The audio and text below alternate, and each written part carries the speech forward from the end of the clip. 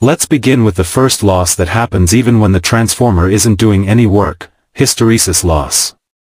Hysteresis loss occurs in the transformer's iron core because of the repeated magnetization and demagnetization of the core material during each AC cycle.